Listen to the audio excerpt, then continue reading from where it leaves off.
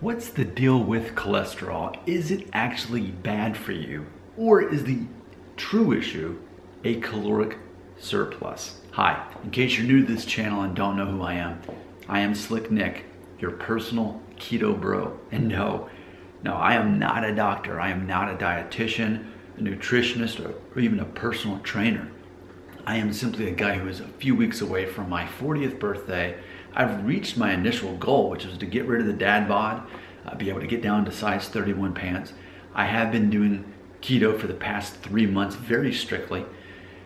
And what I'm finding is ultimately that I am actually going to need to restrict my calories more, because there is such a thing of having too much fat when you're doing keto. I'm learning this, in real time, and I said from the beginning, if keto stops working or I need to make some changes, I will make those changes to make it more efficient. Just because one part of it doesn't work mean I stop doing it altogether. No, I'm not like the Wile E. Coyote. He would often try this one thing to catch the roadrunner, it didn't work, and then he'd just try something else. He wouldn't keep trying to perfect what he was doing. Well, I'm open-minded enough to know that here's an idea, it's not quite working is the way I want it to. Why don't I make a few minor changes and let it work better? So I was talking to a friend recently who believes that you can have too much cholesterol, that long term that it can actually be bad for you and lead to you having a stroke, possibly heart attack, etc. But he did say this. He said, because people who have excess body fat are the people who end up having heart attacks, stroke, cancer, diabetes, etc. To which I said, but that's not me. Even now, I don't have excess body fat. I'm maybe, 20% body fat right now, aiming to get closer to actually truly probably 17. I said 18, but probably 17 is better. Either way, I do not have excess body fat at this point in my life. I did a year ago, I don't now. So we have to make sure we're not conflating the two. And here's what I mean by that. So there's the concept of, if you have extra fat on your body, by default, you're in a caloric surplus. You're probably already eating more calories than you need. Well, you actually are, because if you're eating more calories than you need, you're going to either maintain that body fat or you're going to gain even more. If you were in a caloric deficit, that would allow you to lose the body fat to get where you are. So I do not have excess body fat, but it's people who have excess body fat who are more likely to get stroke, diabetes, cancer, heart attack, all that. So by that alone, I'm not at risk for that. Yet still, is it possible I'm consuming too much fat? Yes. And that's what I'm learning, and as I'm doing this experiment, that since doing keto the past 3 months, I have focused less on calories. And I do believe that it's, when we look at the whole concept of intermittent fasting, that what it ultimately does is it helps you better have a framework for restricting your calories. The concept ultimately behind keto is that you're going to allow your body to burn fat instead of store fat by fasting. And then when you do eat, you're not eating much carbs, so therefore you're really not storing fat.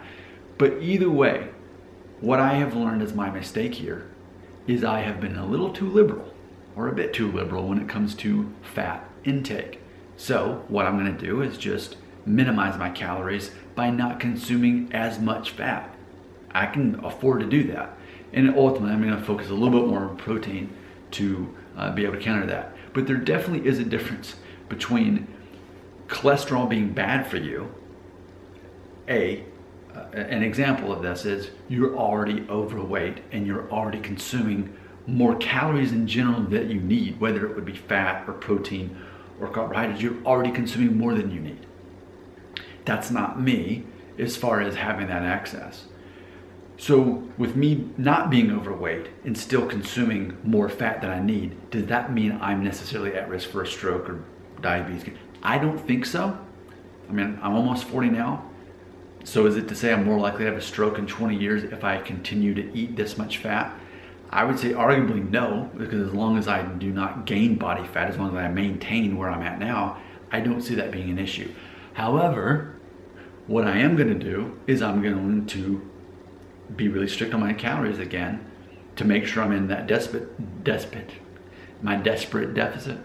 to make sure I'm in that deficit, to get as lean as I want to be, which, like I said, 17% body fat, I think is going to officially get me in that fitness zone. 18 is still kind of on the cusp. 17 is probably true fitness. I want to be at the top of the fitness zone, not at the low end where, like, you know, you're shredded. I don't want that. I don't want to make the sacrifices necessary for that.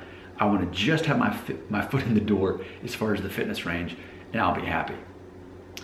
Now, eventually, I'll need to get out of the caloric deficit, and I'll need to add some calories back. So at that time, in the future, when that happens, I can choose, how do I want to add a little bit more calories back? Do I want to do it with fat, or do I want to do it with protein? Can't imagine saying I'd want to do it with carbohydrates, because really, now that they're out of my life for the most part, I don't miss them. You know, I get enough from my Greek yogurt and my sweet potato, and I'm really happy with that. I mean, that's less than 50 a day, and I'm happy with that. So I am open-minded. I'm also committed. That's a paradox a lot of people cannot live with, but I definitely can. I'm still doing keto, but I'm going to be more open-minded to things like having a little bit more of a cheat day on the weekends, for example. Going a little above the 50 grams on those days as it applies. But I've been too liberal on my fat intake for my diet. I recognize that as it relates to calories. I still don't believe that by me eating 3 eggs a day or having bacon now or having sausage, that itself is going to make me unhealthy and get a heart attack or a stroke. I don't believe that. And remember, we're living on outdated information, 50-year-old false information that cholesterol specifically makes you unhealthy.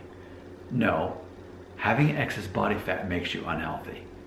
And continuing to live in that surplus, that puts you in an unhealthy state, which makes you more susceptible to those things.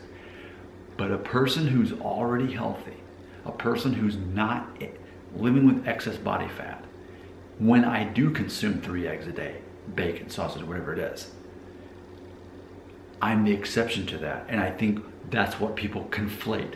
They conflate a caloric surplus as the same as you're eating a bunch of fat. So therefore you're going to get these bad health problems. There's 2 different kinds of people. Those who are overweight, have excess body fat, and those who don't. Diet is going to affect them differently based on what they eat. And that's something that's definitely important.